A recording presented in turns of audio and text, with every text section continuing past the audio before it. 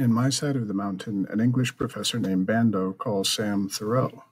Bando is referring to Henry David Thoreau, a writer, philosopher, land surveyor, and pencil maker from Concord, Massachusetts. On July 4th, 1845, Thoreau moved into a cabin he had built on land owned by a friend. The cabin was in a wooded area near Walden Pond, and Thoreau lived there for 2 years, 2 months, and 2 days. He eventually wrote about his time there in a book titled Walden, or Life in the Woods.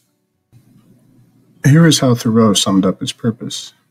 He wrote, "I went to the woods because I wished to live deliberately, to front only the essential facts of life and see if I could not learn what it had to teach, and not, when I came to die, discover that I had not lived."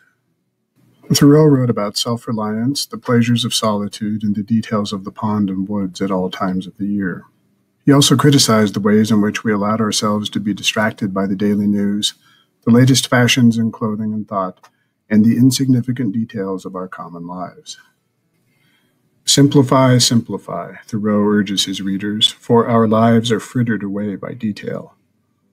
Walden has inspired generations of Americans to dream of fleeing their cluttered lives for the imagined simplicity of a life lived largely in solitude.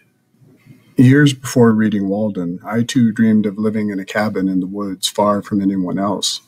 My uncle did build a cabin on land in the mountains of northern Colorado. I suspect that many people moved to Montana and other western states in large part because they imagined living a simpler, quieter life, close to nature and far from big cities. But Thoreau was not fleeing a noisy city or trying to leave his troubles behind. He had extra dishes for visitors, and he often walked into town to visit friends.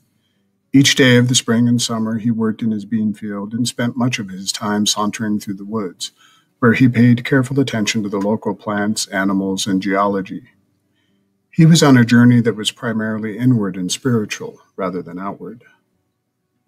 Thoreau never intended to live out the rest of his days in the woods by Walden Pond. "I left the woods for as good a reason as I went there," he wrote. "Perhaps it seemed to me that I had several more lives to live, and could not spare any more time for that one." Thoreau figured that the universe is wider than our views of it, and he had other places to investigate.